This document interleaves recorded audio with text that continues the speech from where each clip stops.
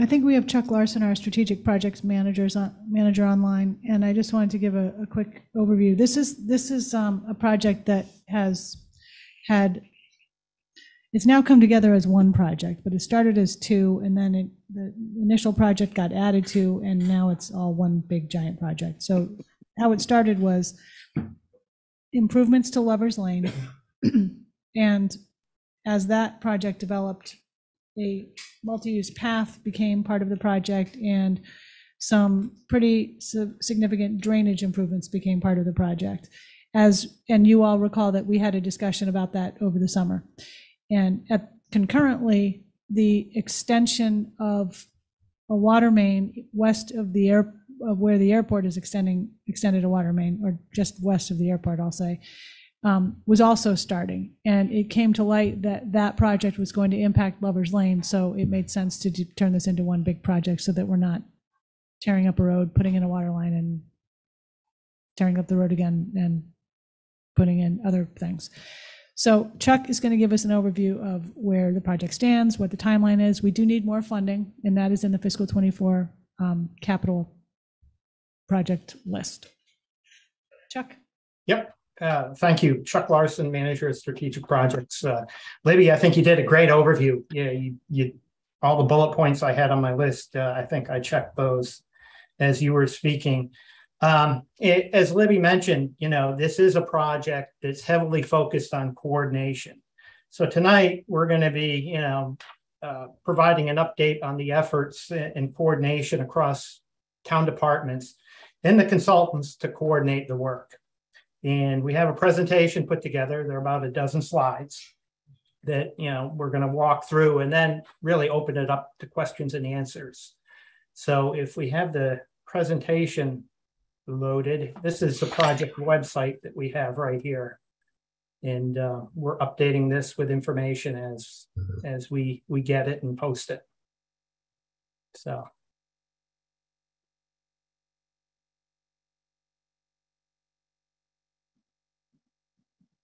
Next slide.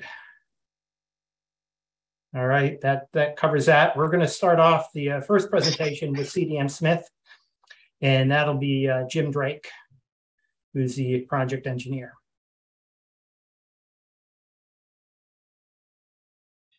Thanks, Chuck.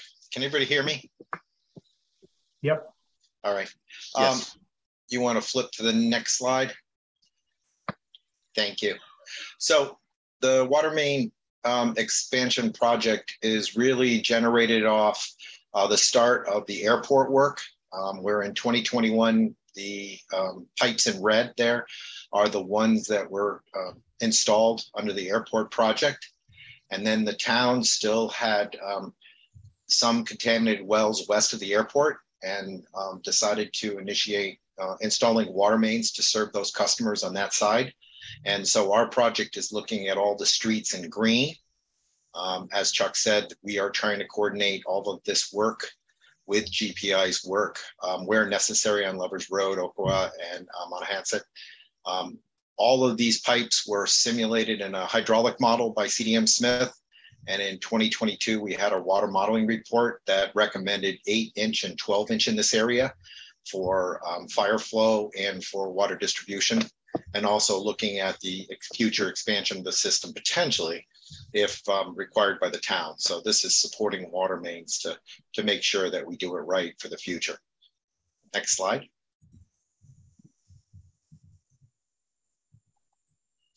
So just a quick overview on the project and what it entails. We've got nearly 3 miles of water main we're putting in. We're serving about 90 properties, 90 buildings out there with 20 hydrants. I don't have a count of the number of valves we're putting in. This project was submitted for an SRF grant of the state revolving fund. It is received at least $7.8 million in funding, which is at a 0% interest rate because of the PFAS issues, which is a great interest rate. I assume the town is probably paying a little bit more than that in interest on its loans.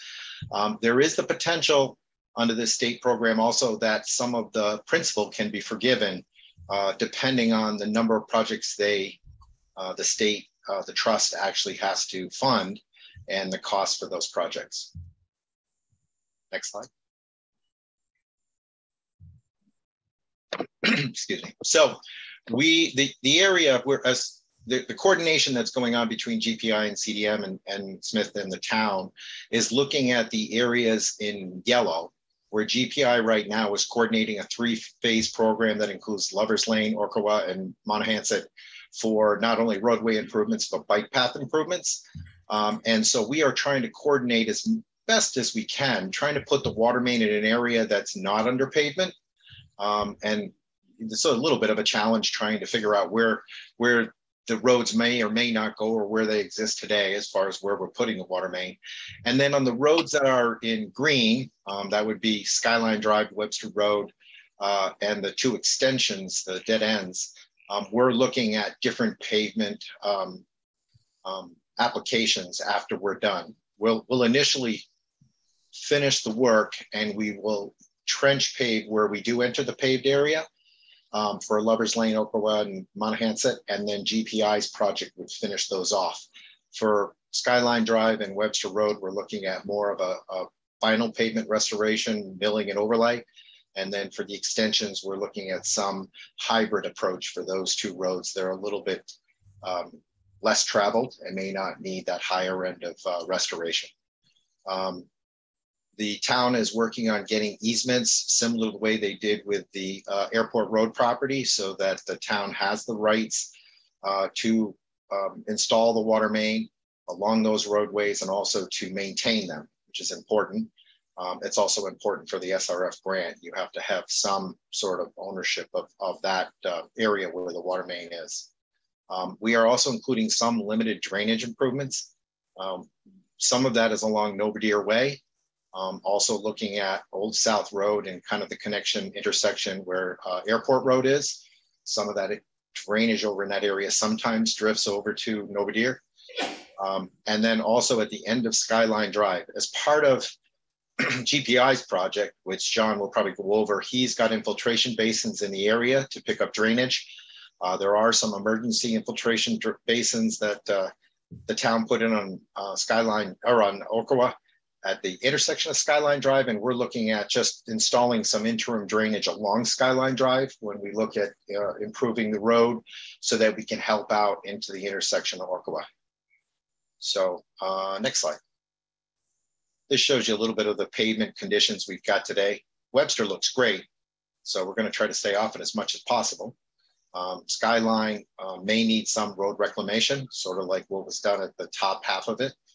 And the 2 extensions are probably limited travel. So we'll try to restore it as best we can right back to the original conditions or a little bit better.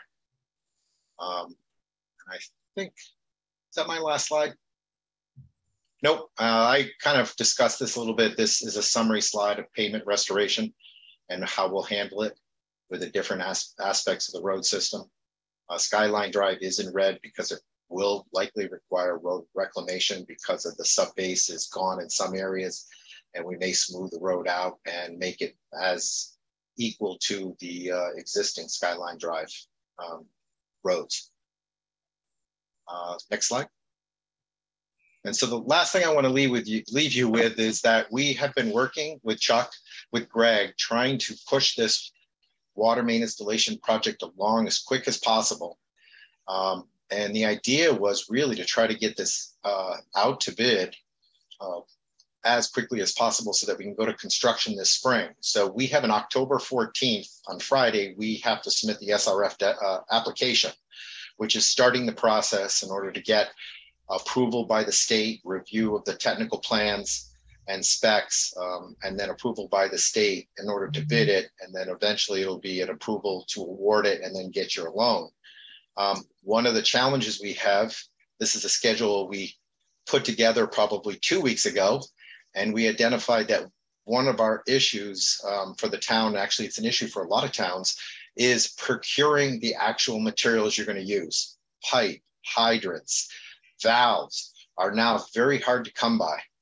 And we identified that if we waited to award it to a contractor sometime in January or February, and they ordered the materials, they're somewhere between 12 and 20 weeks out. So we set up this schedule to look at pre-procurement, where the town was going to buy the materials themselves. they'll still be reimbursed by the SRF program eventually, but we would have all the materials in theory ready for the contractor to install to try to maximize the use of that spring period before the summer high season. Unfortunately, just 2 days ago, I think we had a meeting, and Mark from the water department informed us he's also trying to procure materials, and he just found out that the corporations that we use to connect house services to the water main are actually almost 48 weeks out, if you can imagine, almost a full year. So while I'm showing you the schedule and we would really love to make it, we're doing some further investigations to see if we can find any suppliers to get us the materials we need. But we wouldn't want to go in there 2 or 3 times to disrupt that water main to get services tied to it. So this aggressive water main project has already run into the schedule risks.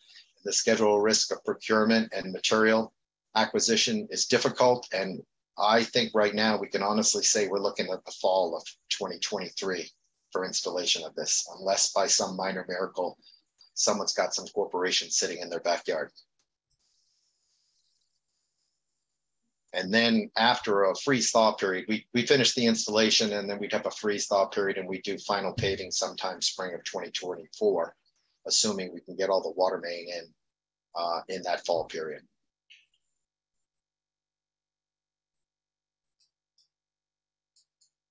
I think I'm done.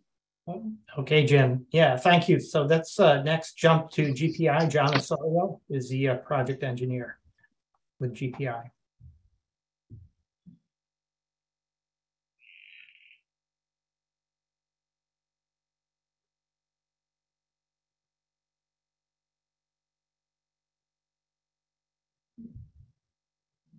I'm not hearing any audio from John.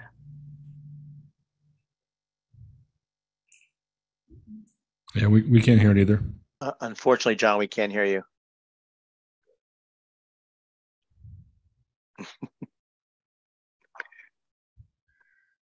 We meet as a team twice per week, and at least one of us doesn't have audio. So can you guys hear me? This is Brian Myers from GPI. Yes, we can hear you, Brian. We hear you, Brian. Okay, awesome. So I will jump in here and help John out. That's why you always bring a backup, right? Understudy. Okay, so GPI, we did give you, we did go over this project this summer. I believe it was July. We had a presentation to the select board here. July 20th. July 20th. Okay. So this is just to sort of summarize this again. So GPI is providing the engineering services for the Lovers Lane, Orkawa, and Monahans reconstruction. The limits of Lovers Lane are from Boulevard all the way over to Old South Road and a little portion on the other side of South Road here. On Orkawa, we go from Lovers Lane all the way to Monahans, all the way to that intersection. And then on Monahans, it's from Orkawa all the way to the Airport Drive near Miller Lane. It's about, in total, it's about 2.3 miles of roadway construction. Includes side path along the entire limits of the project. There is a portion of the path that goes through on the northern side of Lovers Lane that goes through the state forest, where there is an existing dirt trail.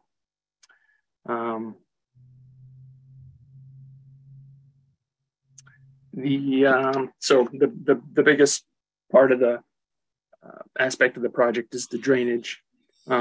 We're updating the drainage. Will be a closed drainage system, which will completely remedy the existing ponding and flooding issues on Lovers Lane, Davcom, Orkawa, and Monahans.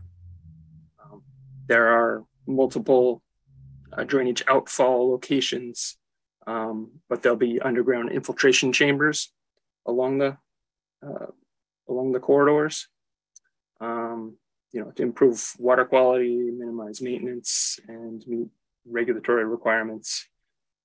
And they won't be visible, which is great. Chuck, I have a couple questions. When side paths, that's a multi-use path, correct? Is it 8 or 10 feet? Right, yes. So yeah, there's some of the terminology: multi-use paths, bike paths, side path. They're all relating to the same thing.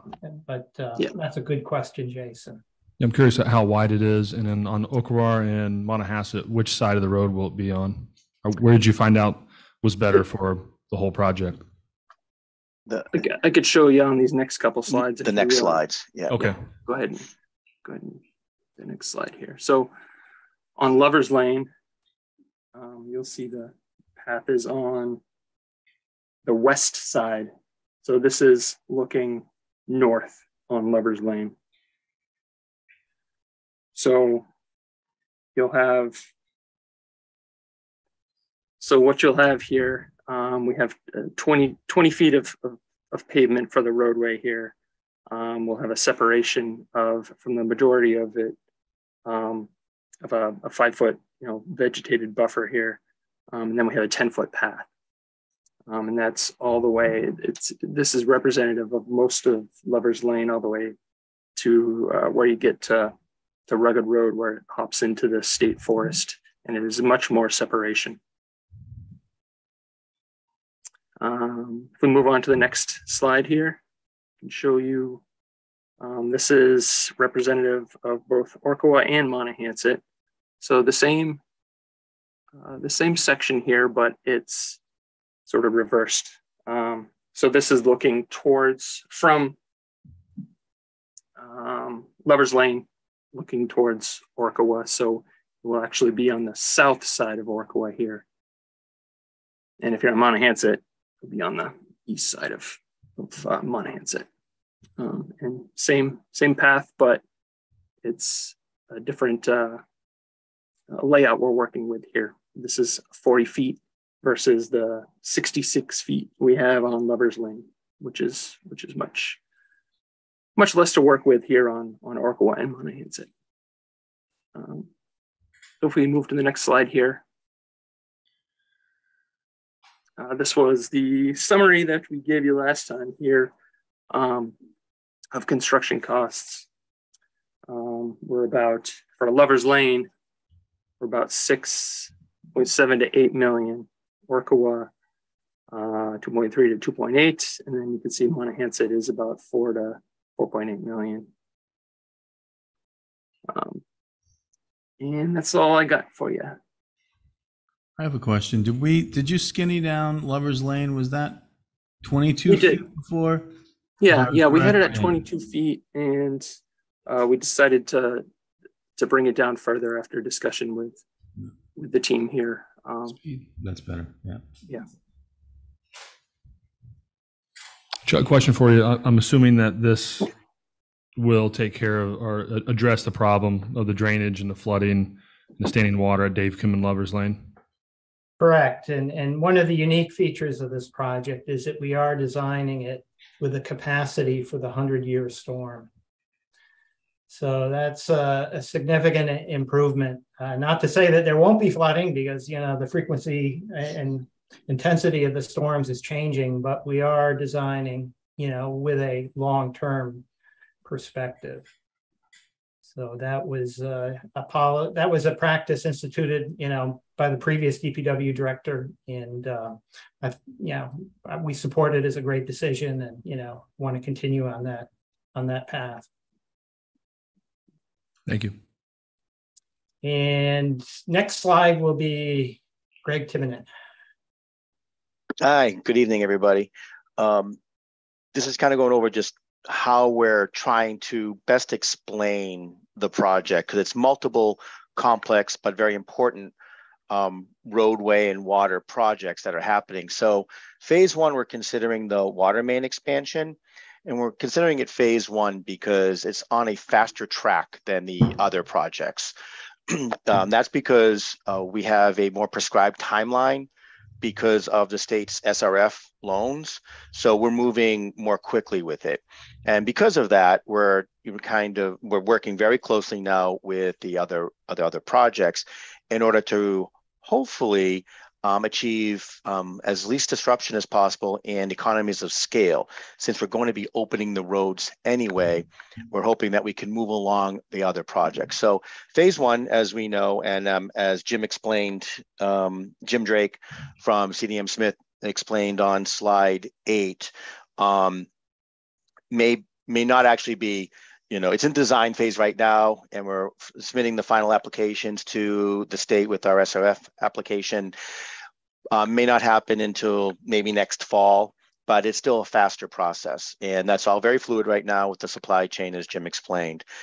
Phase 2, we consider Lover's Lane, and that is, as I think the chair just asked, it does involve a stormwater project for the drainage, the side path, which is the multi-use lane, as well as road reconstruction. It will be paved. That's phase 2 because it's already in design, as you know. On July 20th, as Brian from GPI mentioned, you had an update about this project. So it's already well in the design phase. We have some funding, but as the town manager mentioned, we will need to come back to town meeting for additional funding. Phase 3 and 4 obviously follow this because they're not yet funded. They're in the plan. The town has already taken these roads, so the county and the town, but right now they're in out years in our capital improvement plan. We're hoping to actually move that further up, and that's going to be part of our proposal to the town manager as part of our project team of achieving quality figures for this and going for earlier funding for these projects. So once we're opening the roads, we don't have to then open up the road again in 2 years or 3 years. And where there may be trench paving, it's only down for months instead of years. So that is hopefully that's what we're hoping to achieve as part of our project team. Part of this project too, especially with the water main project phase 1, we have a pretty intense and efficient easement team that is made up of Erica, our operations administrator, myself, Ken Bogrant, who's our real estate specialist, Chuck, and Vicky Marsh from KP Law. The Skyline Drive and Webster are private roads, so we are actively seeking voluntary easements for those projects, as well as 2 other locations elsewhere in the whole grand project area at the ends of Monahanset and Orqua, or Erica can correct me on that one. And there's also going to be potential that in phase 4, the Monahanset area, Monahanset gets very narrow at a curve by the airport fence, and we may need to take additional property there. That's just in design now. That is just being reviewed and researched, so that'll come back to the board later. As far as public outreach, Erica has already displayed the project website that Florencia Rulo, the town's public outreach manager, created, and it's done in the multiple phases, and it's loaded with information already.